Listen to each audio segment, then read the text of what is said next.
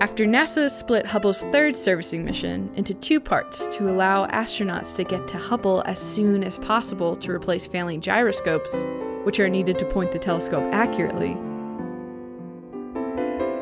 Servicing Mission 3A successfully got Hubble back up and running until Servicing Mission 3B could launch and complete all of the planned upgrades to Hubble. But even in times of ease, the unexpected can make an appearance again. Houston, Columbia for EVA. Go ahead, Columbia, we're listening. Okay, as we put on the many workstations, I'm monitoring John's suit, and there's a large bit of water down here at the bottom of the battery I'm fixing to open up now. Something unexpected like a spacesuit failure. Yeah, Scooter, we're going to have to get John out of the suit. And of course, these things always happen at the worst time, too. Hubble is without a heartbeat. The Space Telescope to the air. This is incredible. Mike, welcome to the wonderful world of spacewalking. Servicing missions are what make Hubble, Hubble. For over 2 decades, servicing mission astronauts have been able to take advantage of Hubble's malleable design. Being able to upgrade and refurbish parts periodically is how Hubble has been able to stay on the bleeding edge of astronomical science.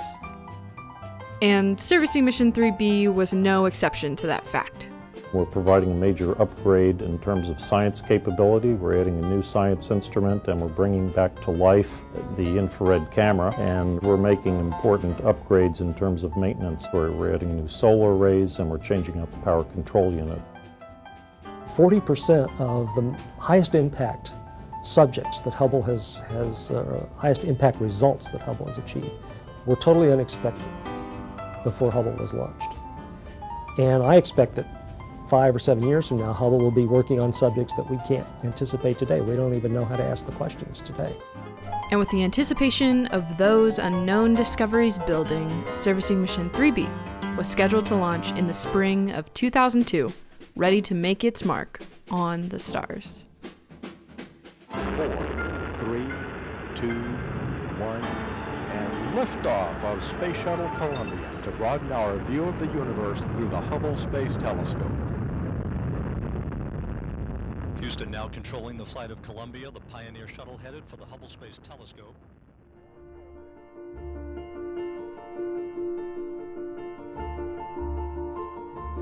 Houston, we have Hubble on the arm. With the Hubble Space Telescope fully grappled, it was time to get to work. This servicing mission was going to encompass a wide range of upgrades and improvements, so every minute of this 12-day mission was meticulously planned in order to complete the 5 scheduled spacewalks.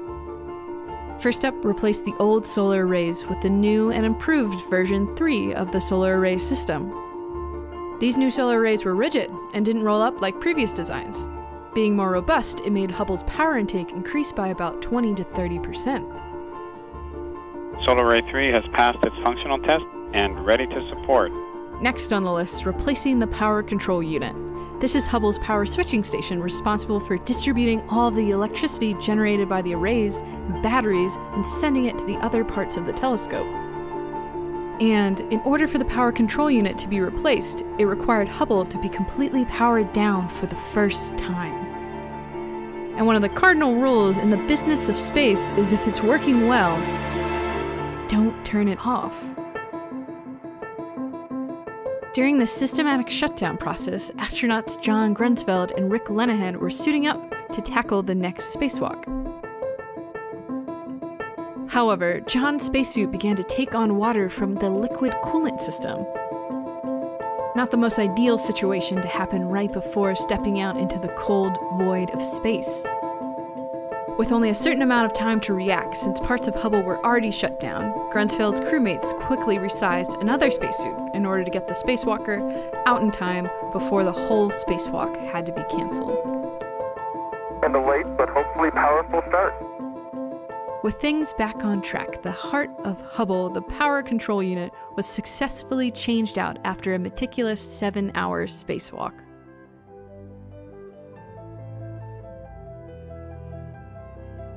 Next was to install the advanced camera for surveys. This camera would allow Hubble to capture wider vistas of the universe at a higher resolution than ever before, allowing us to study weather patterns on other planets and understand how the universe evolved. And finally, the astronauts of Servicing Mission 3B were able to bring one of Hubble's most critical instruments, called NICMOS, back to life after it had been dormant for 2 years. They achieved this by installing a cryocooler for its infrared detectors, once again unleashing Hubble's power to peer into the invisible infrared universe. Servicing Mission 3B proved that NASA can take on the unexpected head-on as a team, accomplishing historical strides in our understanding of the universe around us. And from the crew of STS-109, we've bid Hubble well on its new journey with its new tools to explore the universe. Good luck, Mr. Hubble.